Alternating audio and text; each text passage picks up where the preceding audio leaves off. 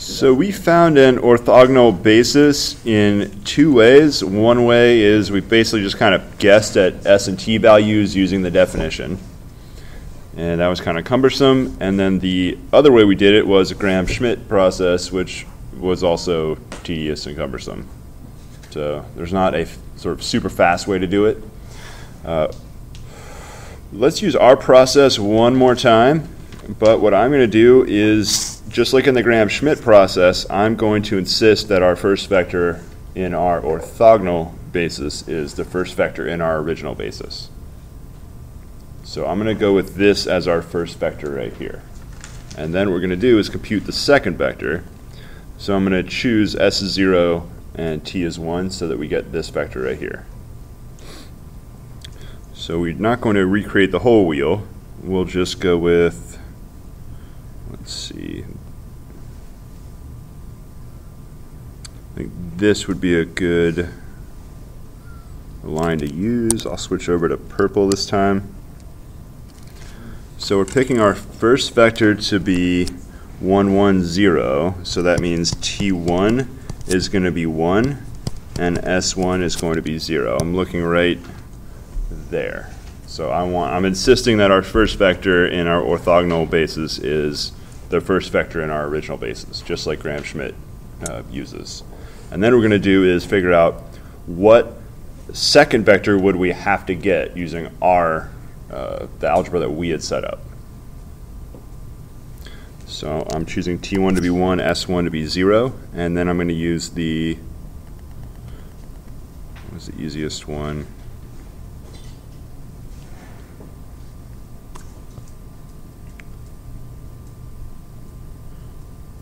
I think we can just use the bottom line right there, so we redo the least amount of work right there. So the bottom had the vectors, the two basis vectors already plugged in, and then I'm just going to plug in t1 is 1, s1 is 0.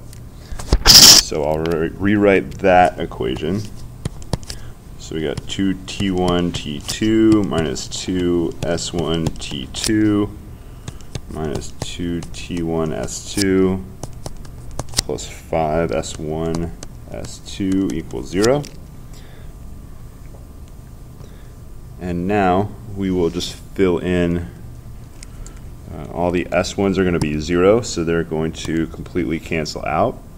And then the t1s are 1, so it's 2t2 minus 2s2 equals 0. So we have t2 equals s2. So whatever we choose for t2, we have to choose the same thing for s2. What would be the only bad value that would definitely not, well, what would be an obvious value that would not work? 0. 0. So it would satisfy this equation, but it would break our linear independence. It would be putting a 0 vector into our basis. So obviously, we can't choose 0. Let's go with, how about 1? That's pretty easy. So we'll choose 1 and 1 right here.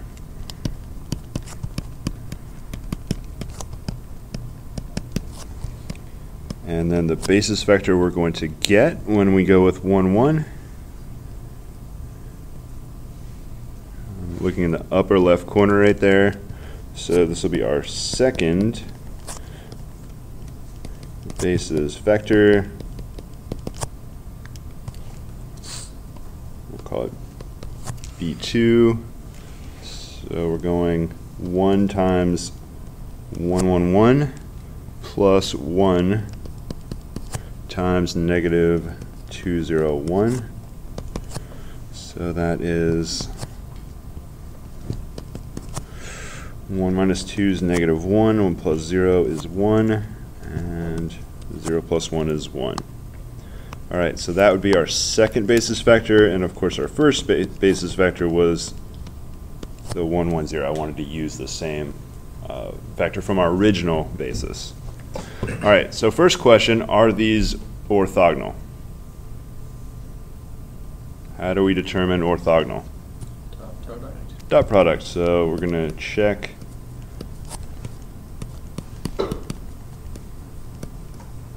So are they orthogonal?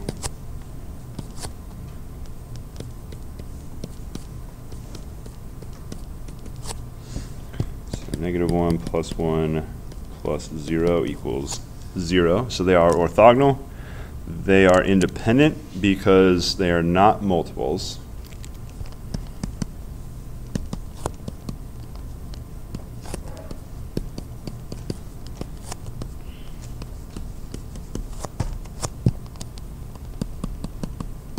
Anytime you have 3 or more, it's much more tedious to check independence. You actually have to do, you can't just look and then judge in 2 seconds. All right, so we got orthogonal and independent, and there's 2, so they have to be a basis. Just by the dimension matching, they're independent.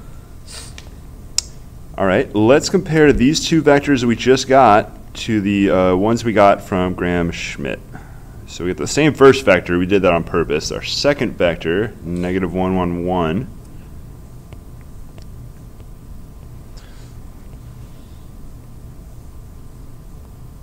Oh, look at that. Magic.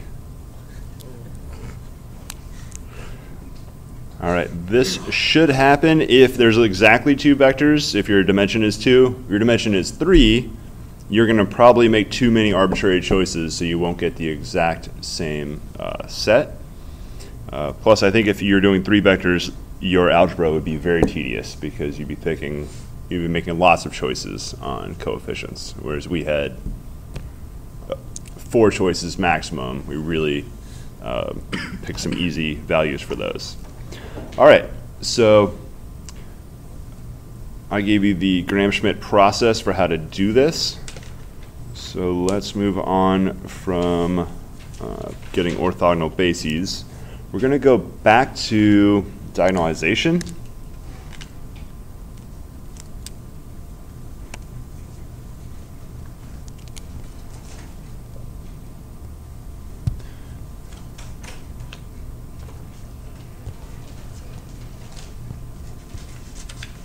So we'll continue right in this section here. So I'm going to write down the procedure. Well, let's review a couple of things. We need what is a definition of diagonalizable.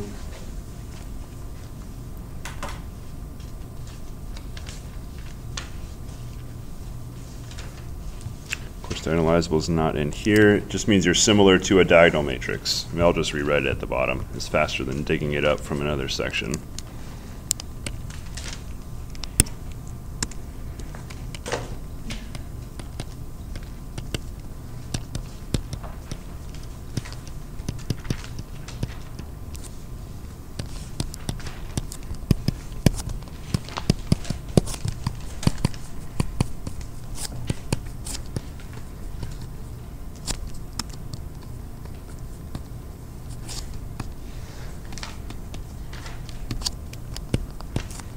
So a real fast way to write that is A squiggle D.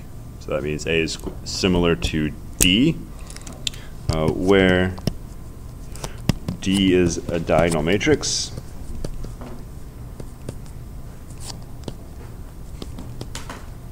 So what is a diagonal matrix? It has zeros above and below the diagonal. So it's got zeros above and below the diagonal, and the only non-zeros would appear in the diagonal. You can still have zeros in the diagonal, but you have to have zeros off the diagonal. So that's a diagonal matrix.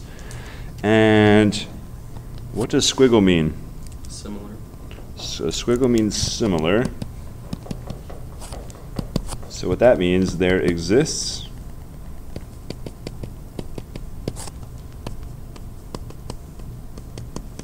matrix P such that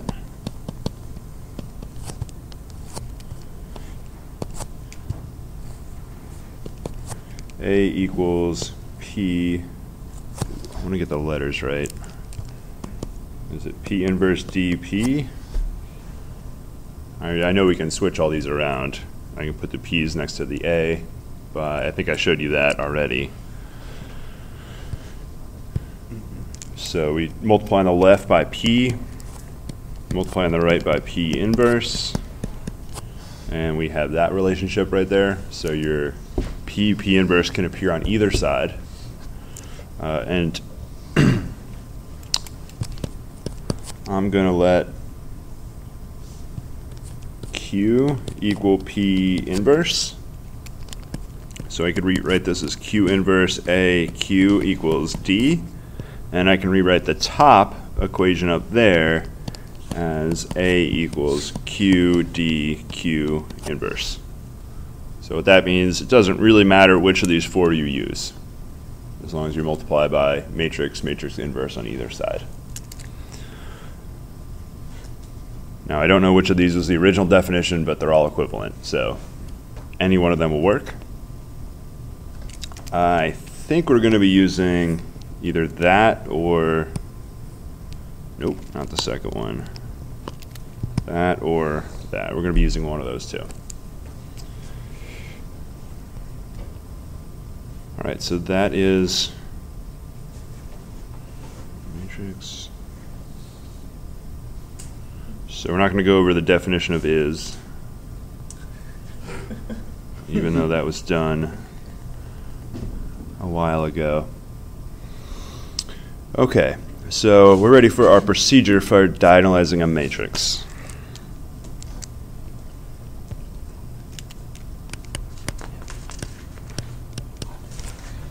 And we are in section 5.2 of the Anton book.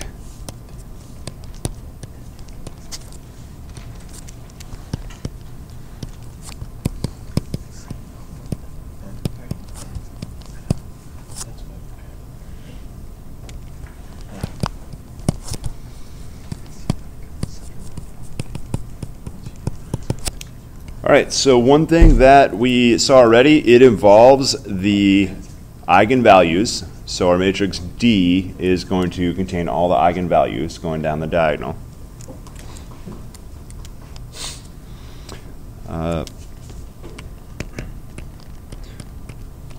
So step one, we have to determine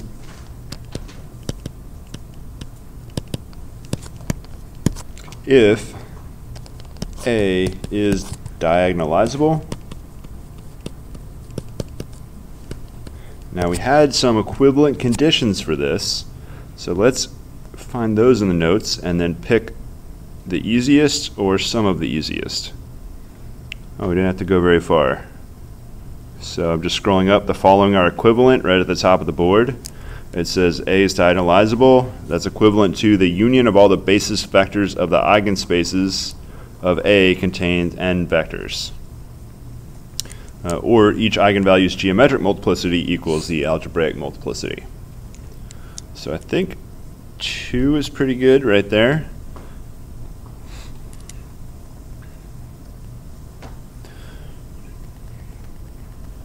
So let's rephrase that. So if we get n, so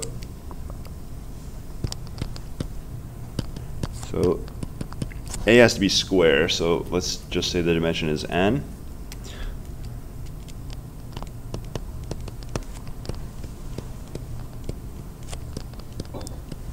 So this happens not just when, but exactly when.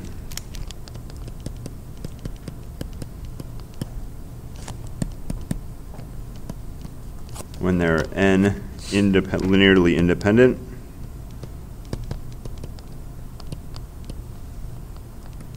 eigenvectors. So in order to make that determination, we need to compute the eigenvalues, then the eigenspaces, which will give us a basis for each eigenspace, and then if the number of eigenvectors is n, then we can diagonalize. So if you get, sometimes when you do eigenvalues, you'll get like 2, but it's twice. Does that immediately cancel diagonalizable because you'll get basically 2 eigenvectors? So I'm planning to do an example where we get 2 eigenvalues, but in a three-dimensional space, but the one value gives us a 2-dimensional eigenspace. So you don't need n different eigenvalues, but you need n independent eigenvectors. Okay. So one eigenvalue can lead to a more than one-dimensional eigenspace. Okay. So another way to think of it is the sum of your eigenspace dimensions equals n. That would be another equivalent condition.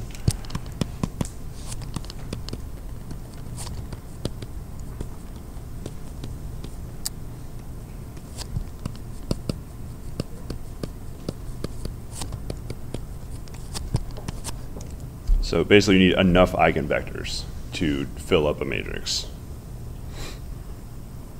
All right, so we're going to compute eigenvalues and then eigenvectors. So that was step 1. So step 2 obviously only happens if you're diagonalizable. So if you're not diagonalizable, you stop. You can't do step 2. But if you did get n eigenvectors, so this is a step I don't think I wrote before. So the matrix P, and we are going to be using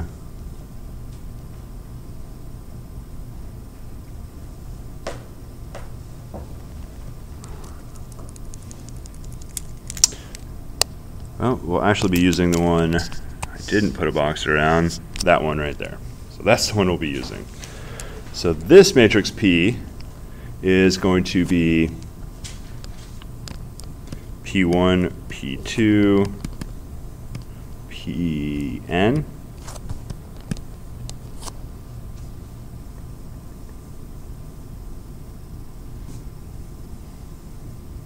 where these P's are the eigenvectors.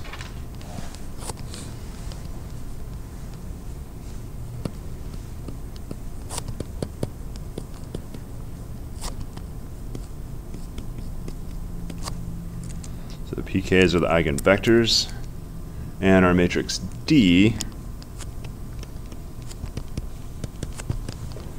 so it's lambda 1, whoa, these are numbers, so D is a diagonal matrix, so we got lambda 1, lambda 2, lambda n, and of course zeros off the diagonal. The order is important. If you notice, you have to match lambda 1, its eigenvector is P1, lambda 2, its eigenvector is P2, etc., etc. So you do need to make sure that the order is correct right there. You can swap these two, but you have to swap those two. So you don't have to have the same order as somebody else is doing this, but your P and your D matrix have to correspond in terms of eigenvalues and vectors. So there's multiple ways to find this decomposition. And yep, that's basically it right there. That's P and that's D. And step 3.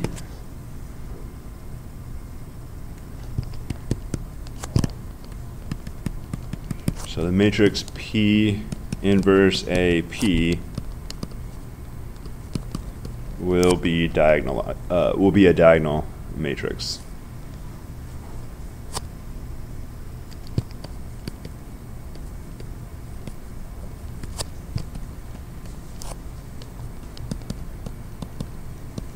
And specifically, it'll be the diagonal matrix D.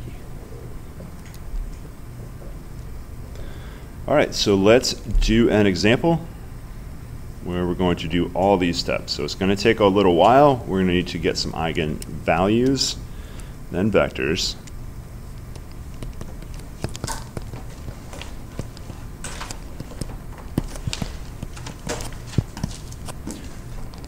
So our matrix A, 0, 0, negative 2, 1, 2, 1, 1, 0, 3.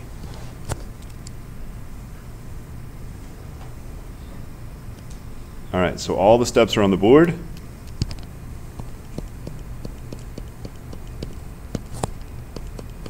So step 1, get the characteristic polynomial and compute your lambda values.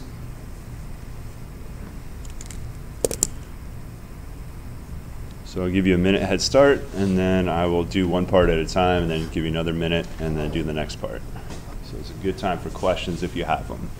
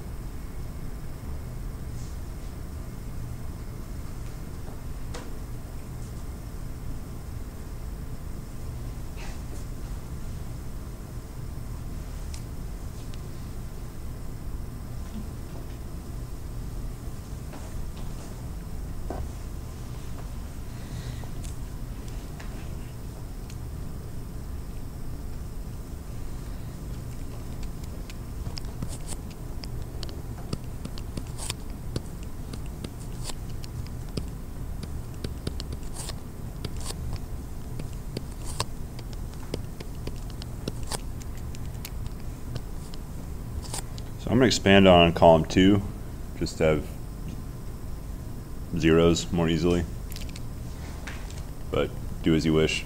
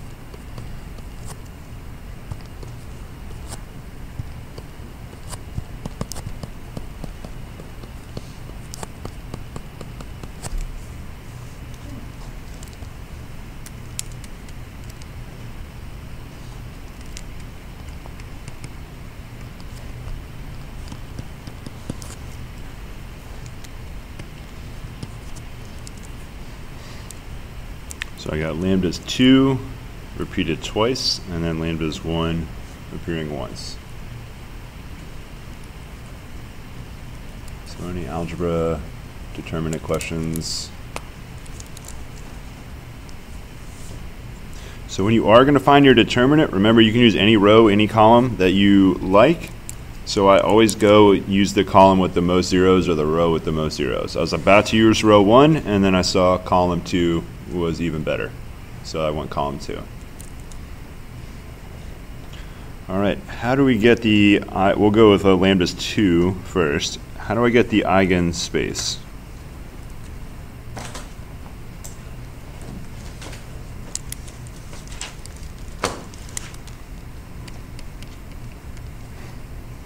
Just each eigenvalue. So we'll be using the eigenvalue, so it'll be a minus 2I. But what about this matrix is the eigenspace? It's null. A null space. So that's super important. So it's a null space of this matrix. So we got a minus 2I.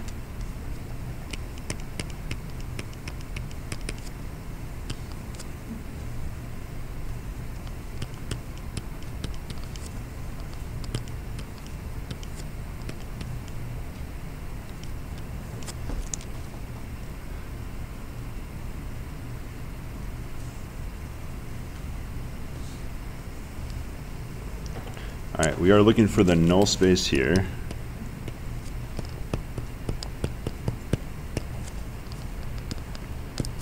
So I'll be augmenting with zeros.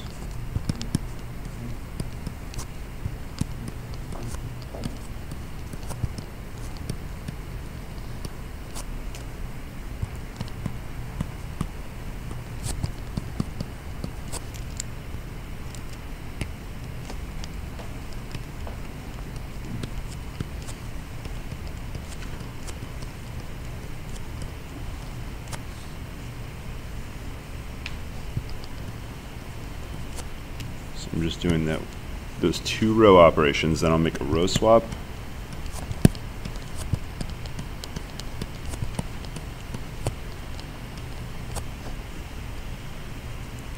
So any row reduction questions?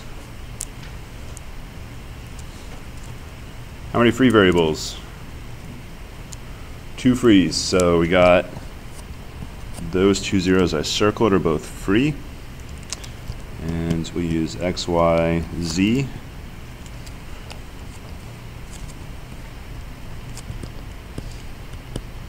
So y and z are free. So we'll let y equal t, z equal s. And our first equation is x plus z equals 0.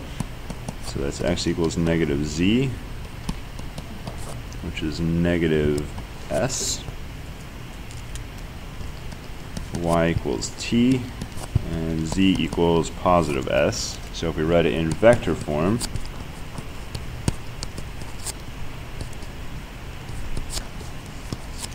it's minus STS. So I'll separate the s's.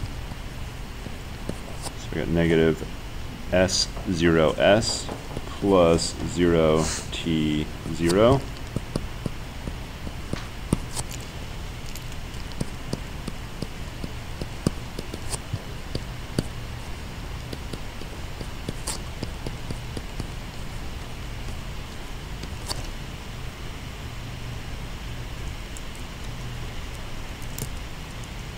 So we can pick any s and any t. That gives us independence, but I think there's pretty obvious combinations of s and t.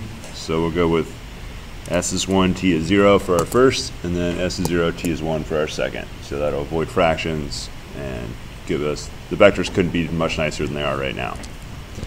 So we'll just go with those two. And again, we can choose any two linearly independent vectors with different s and t values. So the only restriction is they need to be independent, so you can't choose s and t both 0. That'll give you a 0 vector. So we're choosing two pairs of st values, giving two eigenvectors.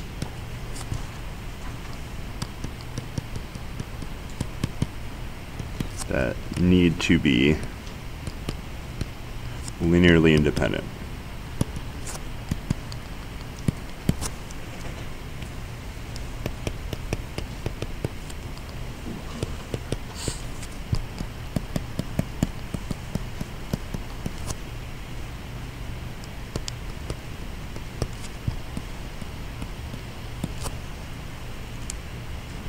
Now generally when you get it into the form that I originally wrote down here, you're just basically going to pick the first and second vector independently. So the first eigenvector will be the first one, second one will be the second one.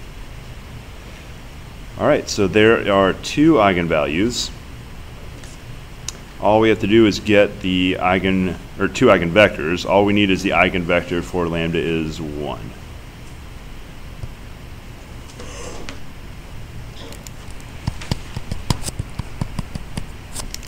Alright, so find E1 right now.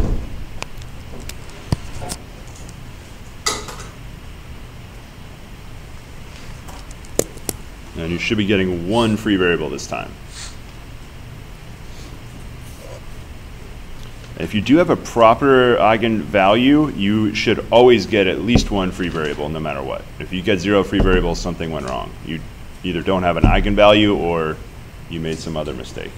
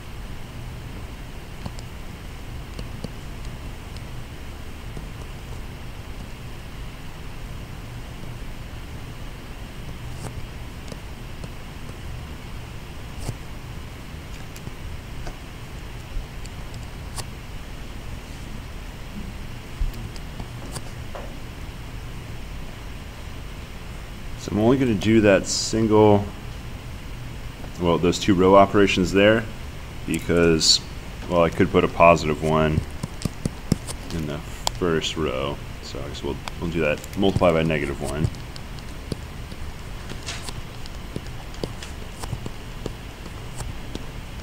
Now, column 2 is already as good as it's going to get, right there. And if I look in column 3, if I try to knock the 2 out, I'm going to mess up the 0 next to it. So there's no more reduction that's going to make these equations nicer. So we see our free variable there.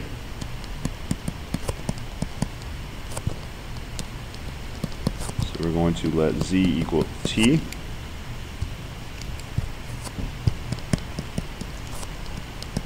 We got x plus 2z equals 0.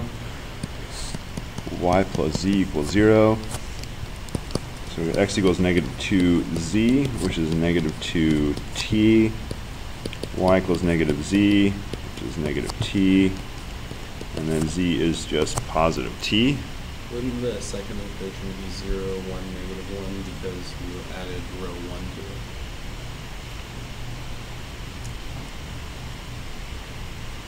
Yes, 0, 1, negative 1, negative.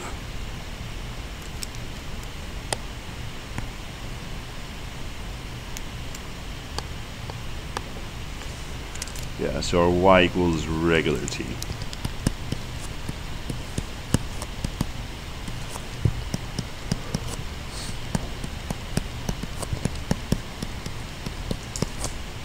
So our null space is all multiples of negative 2, 1, 1. So we'll pick the easiest multiple, which is probably positive 1 for t. Negative 1 would have worked just as well. So either way.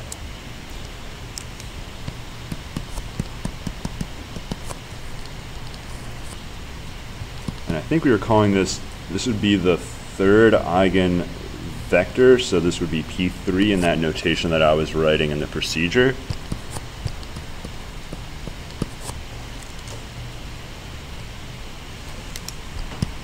And that would mean that lambda 3 is our eigenvalue of 1, so that's P3.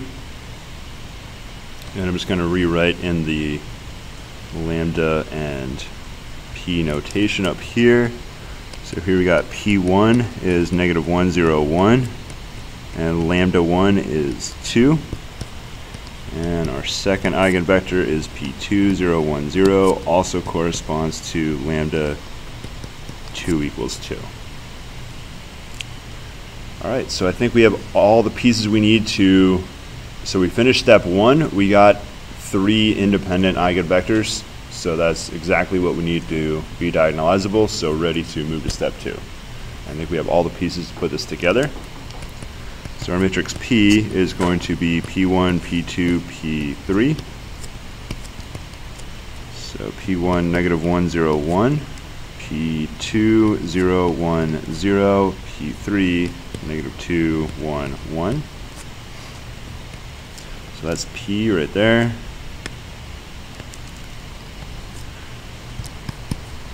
Diagonal matrix is going to be lambda 1, lambda 2, lambda 3 with zeros off the diagonal. So that is 2, 2, 1. Alright, so let's see if this procedure actually worked for our example. So in order to check it, I need to get P inverse. So I'll just go back up real quick to step 3. So what I want to do is actually make sure that P inverse AP is equal to the matrix D. So I need to get P inverse. How do we invert a matrix? Put the identity on the right side. So we augment with the identity. So we need to find P inverse, and the way that we find inverses, we line up P with the identity.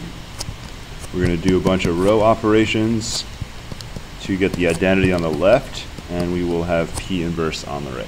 So that always works for, as long as you're invertible, that's how you get an inverse. All right, so do that right now. I'll give you another minute head start. And if you, when you do have this, then compute that P inverse AP.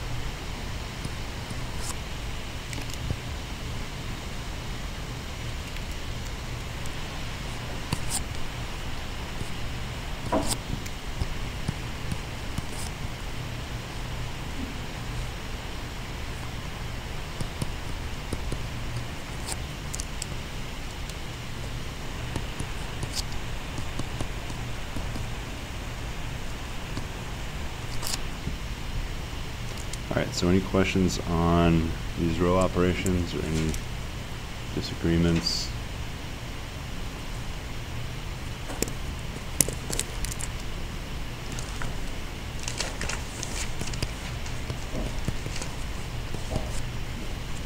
So we're going to look at P inverse AP.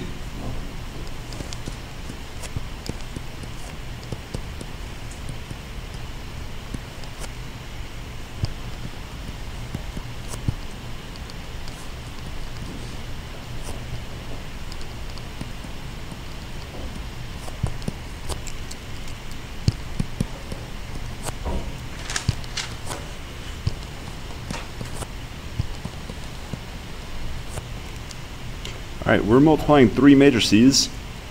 Multiplication is not commutative. If it was, basically the P would cancel P inverse. But we know we can't do that. We do get associativity. What that means is I can multiply P inverse times A and then multiply P, or I could go AP first and then multiply by P inverse. So it doesn't matter which way you go. I'll just go the way I had it in there the first time, which is multiply on the 2 on the left first, and then we'll take care of the right. So we're going across and down.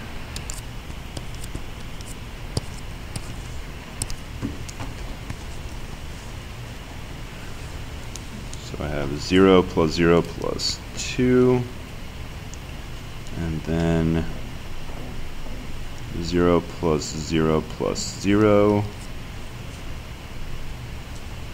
and negative 2 plus 0 plus 6 is 4. 0 plus 1 is 2.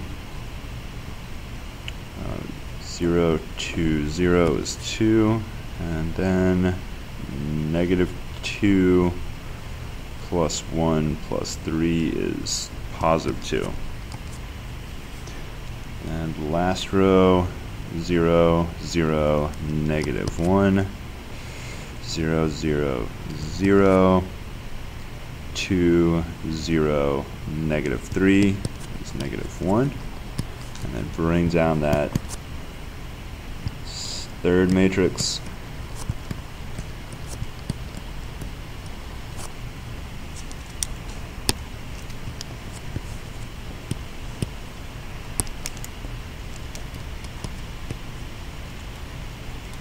So 2 times negative 1 is negative 2, plus 4 is 2.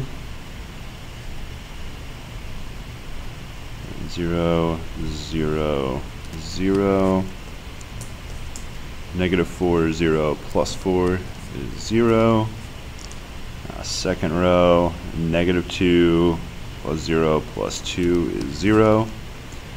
0, 2, 0 is 2. Negative 4 plus 2 is 0. Now we got negative 1 plus, positive 1 plus 0 plus negative 1 is 0. 0, 0, 0. 2, 0, negative 1 is 1. All right, finished just in time. So that's exactly what we were expecting. That's our matrix D right there. So we just showed that it's diagonalizable because we found the matrix that it's similar to, and then found the matrix P and checked it all.